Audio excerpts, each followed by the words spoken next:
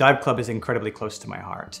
It's a story about a group of women who dive the Great Barrier Reef. And one day, after a horrific cyclone rolls into town, one of our heroines goes missing. And it quickly becomes apparent that it may not be because of the cyclone. This series is a complete reimagining of the teen adventure genre. It features daring escapades, incredible stunts, romance, mystery. It's something which audiences will have not experienced before. By any measure, getting a series off the ground is a Herculean feat.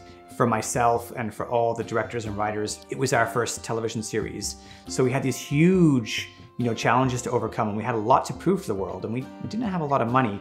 But what we did have was a really bold and unique vision and a group of really, really talented and committed filmmakers. Everything you see on screen is real. We shot the entire series out on location in tropical North Queensland.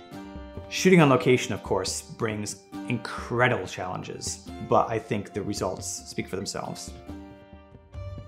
Dive Club features a fantastic ensemble cast, one which we took a lot of time putting together. And we'd find individual actors who we liked. They brought something unique to the role, they had a certain spark about them, and then we'd put them together and kind of run scenes and hash out moments before we actually came up with the perfect ensemble. We really shot Dive Club like a high-end adventure movie. We had really cool toys and vehicles and magic arms, a lot of stuff on boats during extreme conditions. We had to battle not one, but two cyclones, extreme heat, and somewhere as beautiful as Port Douglas comes with quite a few treacherous animals. It was a tough shoot, but the crew, there was nothing we could throw at them that they couldn't handle.